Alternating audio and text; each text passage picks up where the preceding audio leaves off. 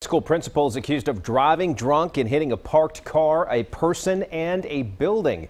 Now just take a look at the damage to Rebecca Tuttle's car. The front end totally smashed in. She is the principal at Hickory High School. Channel 9's Dave Faraday first broke the news about her arrest last night, and he's live tonight in Hickory. And Dave, we do know now she is suspended. Yeah, the school district making that announcement this afternoon. Scott, behind me is the crash scene. According to the police report, the principal struck a parked car at the top of that hill and then came backwards down the hillside, crossing this road before striking a building on the other side of my live truck.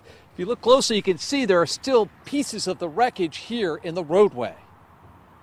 You can see the damage to Rebecca Tuttle's car after police say the Hickory High principal struck this minivan in southeast Hickory. It happened right here. Anita Sherrill says she woke to the crash outside her home. She watched as police gave Tuttle a field sobriety test after she backed up and hit a man before striking this building across the street. To be a principal out that night at late at night like that, drinking and driving, that's just sad. According to this police report, Tuttle's blood alcohol level was 0.16, twice the legal limit at the time of the wreck.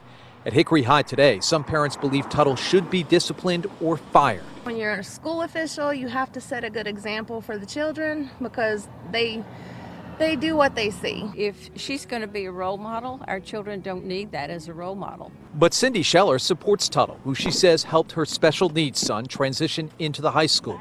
She says Tuttle should get another chance. I know she does the phone calls every night for us, and they're so positive in how she talks about her students and has a lot of compassion for all the kids. The school district sent out an email explaining to parents its plans on moving forward after suspending Tuttle. It's sad for the community. It's sad for parents that are trying to teach their children the right way, and it's really, really sad for the school system.